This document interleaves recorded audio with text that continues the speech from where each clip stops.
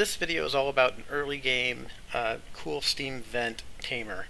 I guess let's talk philosophy first. So a lot of people collect the water from these by using Weezeworts to cool them down, and that's actually not a bad way to go because Weezeworts are, basically free to operate if you have the phosphorite. But Weezeworts are also, a valuable resource. You can use them in other places in your base, and maybe you don't want to tie them up with this. Also, in the long run, I guess it's not sustainable. If you look around in the forums, you'll see that basically everybody else does it by cooling down the steam in some other way to condense it into water and then pump it away. I don't think this is the best solution. I think going the other way about it is much better. Instead of doing that, I'm going to heat up the steam and then use it to feed a steam turbine. The steam turbine gives you some of the energy back. Before the end of this, I'll talk about what that energy balance is like and why I think it's better. So I picked out a steam vent. It has about 4.5 kilograms per second output when it's erupting.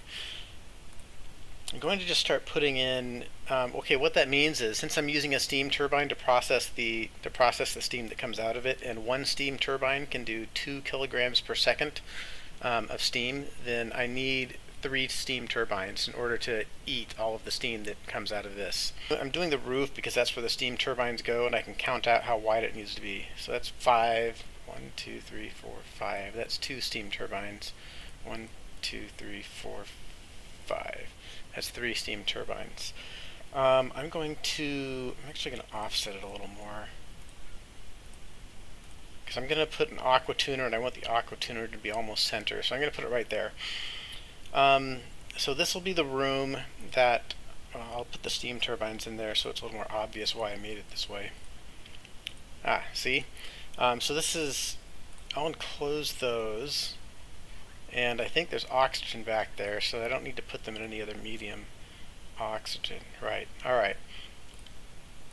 So those are the steam turbines that will eat the steam from the cool steam vent, and this room will contain the steam from the cool steam vent. The source of heat will be an aqua tuner, and I'm making the aqua tuner out of gold amalgam, which is an early game material. And I'm going to use insulated pipes, and I'm going to make them out of igneous rock. I'm going to run the pipe mostly not in the room of steam, and that's just because igneous rock isn't a perfect insulator, so I'm kind of trying to keep it out of the steam room as much as possible, although honestly it probably doesn't really matter. I'll make, you can make the cooling pipe out of, I guess, anything. I'm going to make it out of copper. So I'm running the pipe through the room of steam turbines so that they stay cool. What I'm doing right now is I'm making a loop, a cooling loop that will run coolant around in a circle so that the aqua tuner can run whenever it needs to. The way I'm setting this one up is to keep it is so that the coolant, which will be water in this case, will run in a loop constantly, even when the aqua tuner isn't running. In order to do that, I need to bypass the aqua tuner while it's off. My way, I'm going to do it this way, just like that. Great. This into the loop. Since we're going to be cooling down that water in the loop, there needs to be a way for the water to exit the loop when it gets too cold. So I'm just going to put in a liquid pipe thermosensor and a shutoff, just to grab out any bubble of water that's in the loop that gets too cold. Let's see what's next. So, alright, this part of the loop, basically, because of the way it's set up, I need some kind of a buffer in order to contain really only like 10 kilograms at a time. You could use a reservoir for that and do something like this. Oops, not good enough. So that the loop stays full of coolant all the time, but it's really sort of overkill. We really only need a buffer space of like 10 kilograms.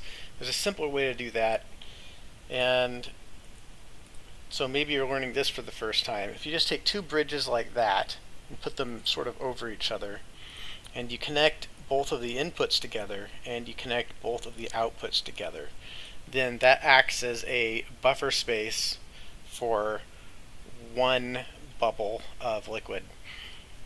And that's sufficient for this loop, I think. I guess we'll find out. So there's our coolant loop, and when things get too cold, there's an exit. So this pipe emits nice cold water. The other thing we need is to handle the hot water that's produced by the steam turbines. I'm just going to connect all of their outputs together into one exit pipe, and we're going to need to replenish the water that's in the cooling loop so that when cold water comes out, we put warm water in. So I'll direct some of the water, some of the hot water that comes out of the steam turbines into that, just like that. I'm inserting it after our buffer area in the loop, and that's important so that so that we use the buffer first before we add water to the loop. So any of the hot water that doesn't go into the loop, I'll just eject it out this other pipe.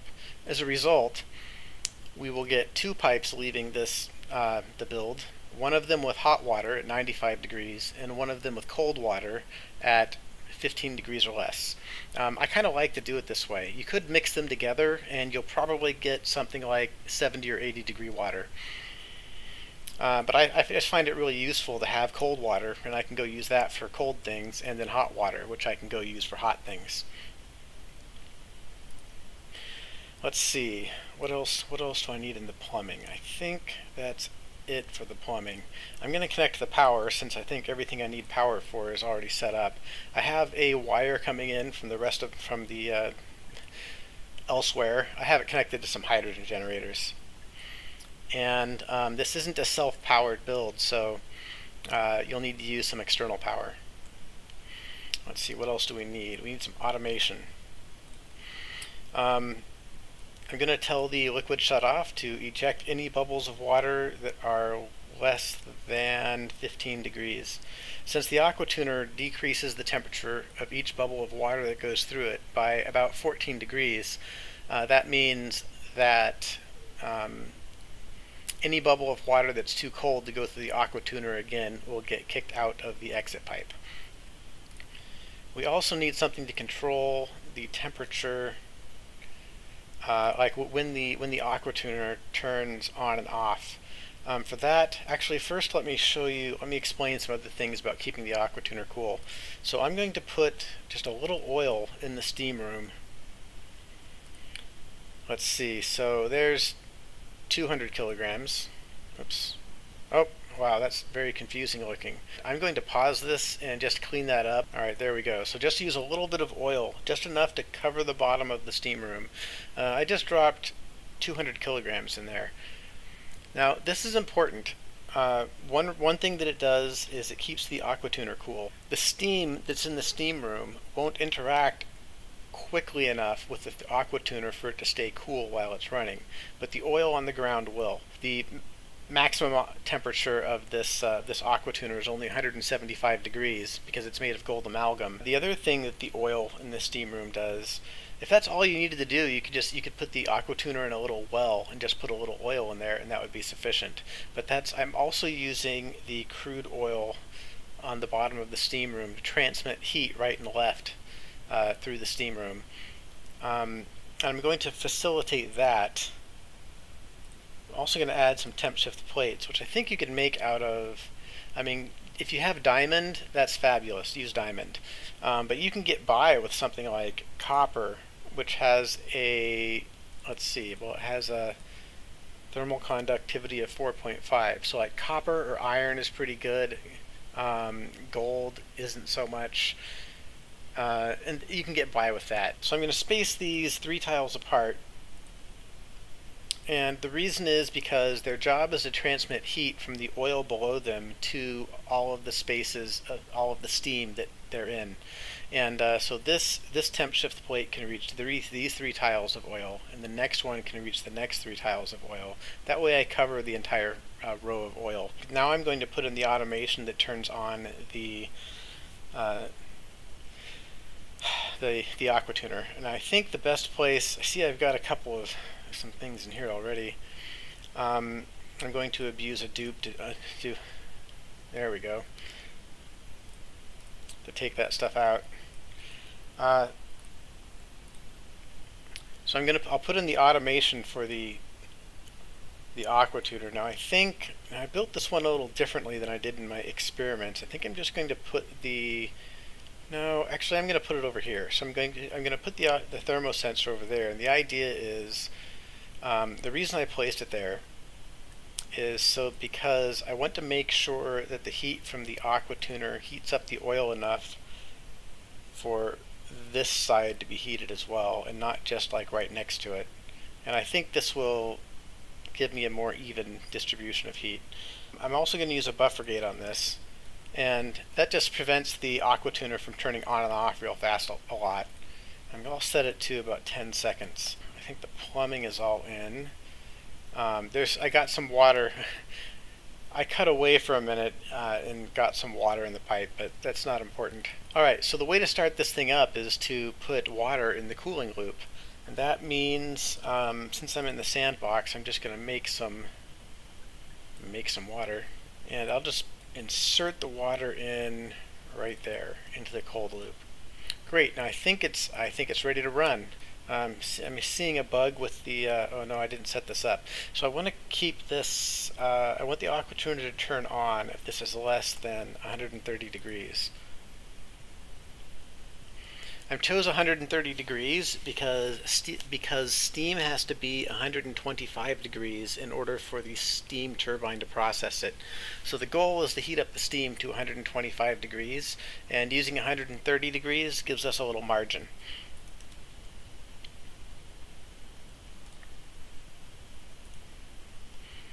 Alright, we'll watch that go.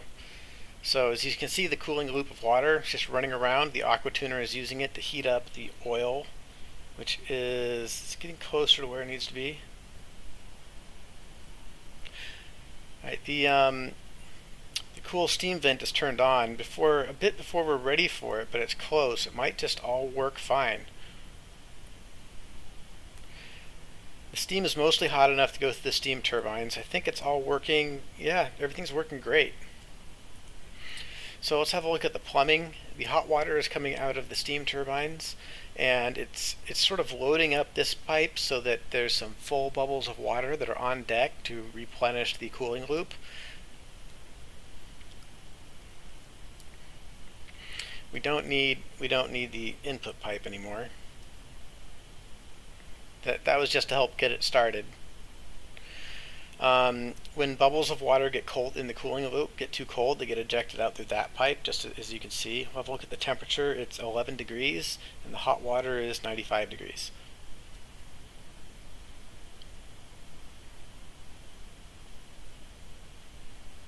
Oh, I see the cool steam vent is done. So the cool steam is done. The cool steam vent isn't erupting anymore. The oil is warmed up to, it's a bit hotter than I really meant it to get. It's about 135. The temp shift plates are warmed up. They carry a fair amount of heat as well because they have a high mass. Now we're watching it at full speed here. One thing to look out for is if the cool steam vent gets overpressure, but that's not a common problem for this setup. If you have a cool steam vent that emits a lot of steam, like something like 10 kilograms, then you'll have to make this room much wider to accommodate more steam turbines. You'd need 5 in that case. And I'm not sure, but I suspect you might start having trouble with overpressure because it takes too much pressure to move the steam from the cool steam vent to the other end of the room. If that happens, probably an easy fix for it is to just make the steam room a tile higher, or for 10 kilograms, maybe 2 tiles higher. Alright, so the benefits of using this setup is you get all of the water. You don't have to operate a liquid pump, which is 240 watts. It's fairly significant.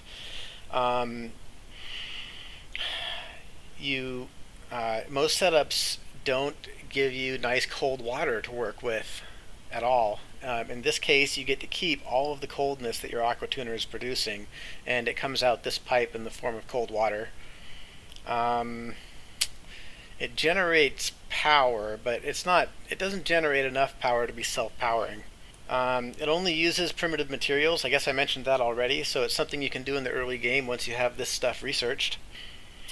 Let me show you my notes, and I'll give you all of the statistics for this. So this setup, the hot water comes out at about 95 degrees, and the cold water comes out at about 14 degrees. You get a bit less than 20% cold water, and about 80% hot water. So this build produces power, but it also uses power, and on the balance, it uses power. It's hard to describe in a quantitative way how much power it uses because it's different for every steam vent. The best way to look at it is how much power does it use per kilogram of water that it generates, and that amount is 44 joules. Well, 44.46 joules per kilogram of water. For the sake of comparison, a water pump uses 24 joules for each kilogram of water. So if you were to imagine this as a big, complicated water pump, it would be like a water pump in the game. Uses 240 watts to move 10 kilograms of water. This one would use something like 480 watts to move 10 kilograms of water. I'm not sure if that sounds like a lot, but if it does sound like a lot, remember that every other build that I've seen uses a water pump to move the water out. So that's already 240 watt of power use. It only leaves another 240 watts for the entire rest of their build. I'm not sure how they're managing to do the cooling, but I bet it costs more than 240 watts. So as far as I know, this is the most efficient cool steam vent tamer. Well, for the early game anyway. I made a late game version of this that uses thermium and supercoolant, and it's a beast. For one, it's self-powered, so you don't need any external power, and it turns the steam into ice, all of it. I'll make a video of that next.